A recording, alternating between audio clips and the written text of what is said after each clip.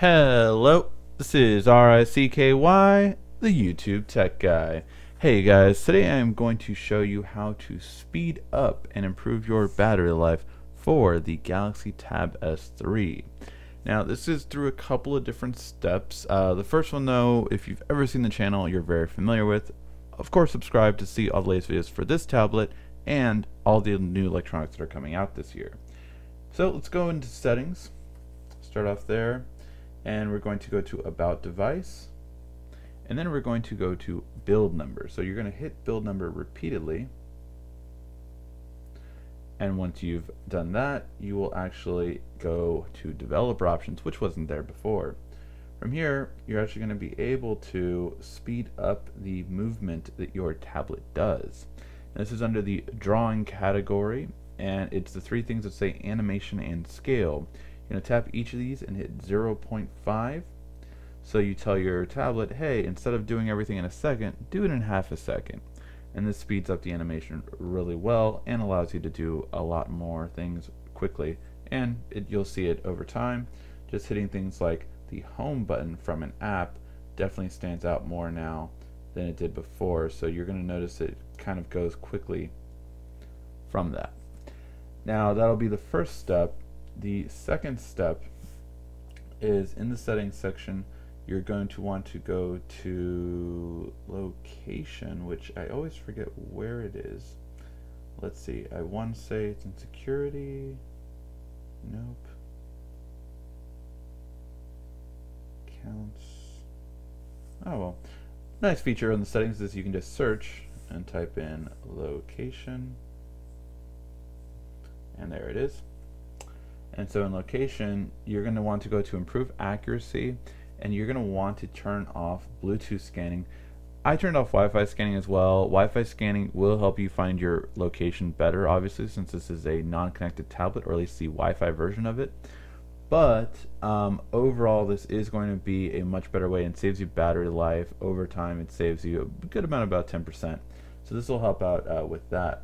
Then you're going to want to go to advanced features. Now, advanced features are a lot of features that I would say probably 90% of people don't know exist and never use. So for that reason, you want to turn them off. Anything that goes on while you are not using it is, of course, draining your battery life. So the ones I recommend you turn off are palm swipe capture and easy mute. And if you don't know what any of these do, just simply tap it, and you can read what it actually does. If that doesn't seem like something you would use, then get rid of it. I like smart capture, so I do keep that one, and direct sharing just makes mirroring this tablet to my TVs much easier, as well as connecting to other devices. Smart stay I also turn off. It's up to you if you want to turn on. Again, just go to it. But those are the ones that I recommend turning off. You have other S Pen features you can look at and see which ones you want to have off. For that reason, a lot of different inputs, so make sure you see which ones suit you best and which ones don't. That being said, we're going to end with deleting unwanted apps. So these phones come with a lot of pre-done apps, some from Microsoft, some from Samsung, some from your carrier if you have the connected version, and of course Google. So to get rid of it, you just hit More Options, Edit, and this will allow you to delete certain apps that you might not ever use. I don't like textured, never will use it, so I'm going to get rid of that one. If you're wondering what the difference between uninstall and disable is, uninstalling means it's completely removed from your tablet. Disabling means that it will no longer run in the background.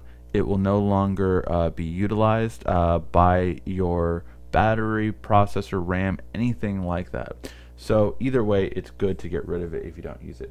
I also don't use Skype, so I'm going to get rid of that one as well. And there you have that. I do at least play around with most of these apps, but if you don't, I don't like PenUp. That's one that I don't care for, so I will disable that one. I think their new Recolor app is much better.